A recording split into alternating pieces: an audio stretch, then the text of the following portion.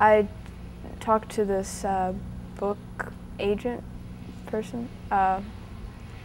She wants me to write a book about the process of making Pathogen, and kind of aim for like teenagers and adults, and just talk about what I learned and stuff. And being able to look back on this, hopefully it'll be done before I get to finish the book because I don't remember a lot of stuff, can help me, write it, and with more detail, because there's a lot of days, since that was such a, everything was all like in what, like 2 weeks or something like that, it was a lot going on that I only remember like the huge things that happened, and with detail. I mean, I remember some little things.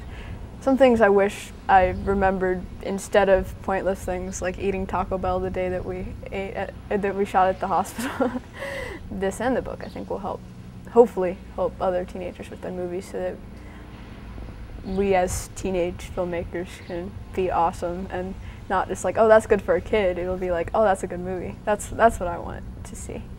So I'm hoping that Pathogen and this and the book and other teenage filmmakers' movies and stuff that they do, we'll all learn from each other. I know I've learned from every film shoot I've gone on, and including a lot of teen shoots.